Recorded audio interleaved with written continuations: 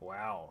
So this is the first time I've really had to do this since the what I'm calling the era of unsolicited um, home renovation.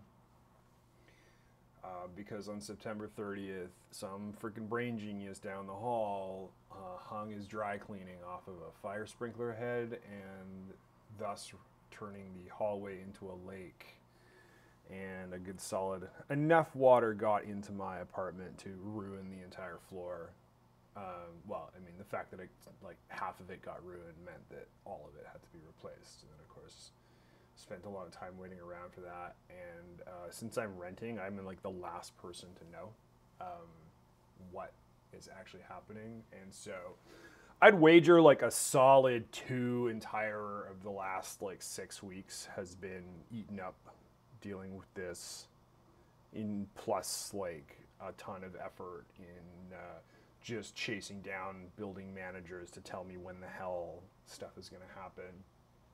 So that's cute. So I am like, and I'm, of course, like I have stepped on like every conceivable rake when it comes to getting an MVP of Intertwingler shipped. And I think there's like one remaining rake that I have to deal with. So I was thinking about this yesterday because like what I have gone and done, and actually maybe I will even mess with this for a second, and I'll even show you.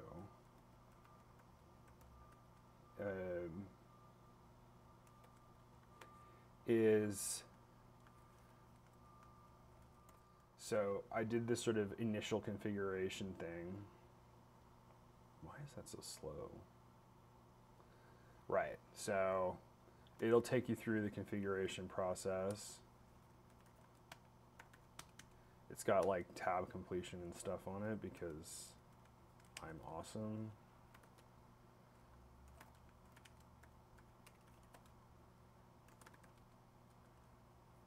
And it also puts it in the last directory, which I thought was fun. So anyway, you get the idea.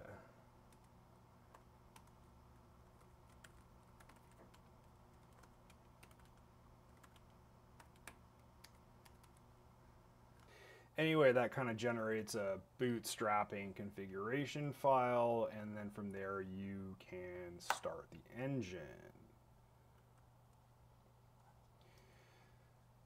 So the wrinkle is that I have moved in my infinite genius all of the configuration, or almost all of the rest of the configuration, save for that like basic stuff about where to find the configuration, into the RDF graph.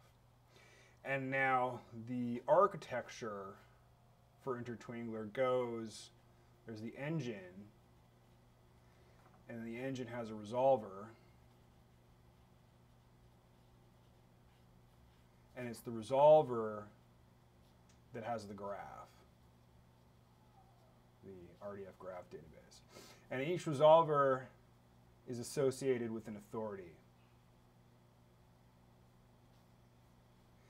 Now, the issue that I've run into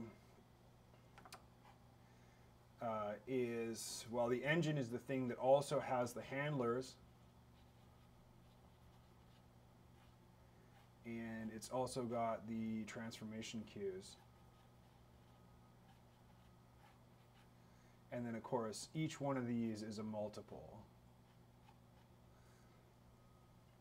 And since the engine has its own configuration for stuff like handlers and queues, the problem is, since the graph is connected down here and it's connected to the end of a resolver, and the resolver has to be associated with exactly one authority, and of course exactly one graph, the idea was, or the problem is you get into an ambiguity where the engine doesn't know which graph to look for the configuration of the handlers and the cues.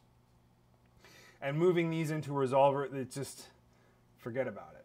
So what I determined that I would end up doing is to stick another thing in front of it that I'm going to call a harness. And all the harness, so the harness doesn't care about, like the harness will have multiple authorities. And an authority is just like a DNS name, or like it's a host name and a port, if you really want to get technical. So it just needs an authority, and it needs a graph database. And I made these like URNX Ruby locators or identifiers for these. And of course, you know, the graph can have multiple resolvers can point to the same graph. It's not a problem. But then what we would end up doing is we would change this so that the engine is the thing that's associated with the authority. And then all you do is you pull the engines for their respective authorities, or you basically just find the engine configuration, the handlers, the queues, all that kind of goodness. The harness can also cache that stuff in case you see multiples, which you're very likely to see.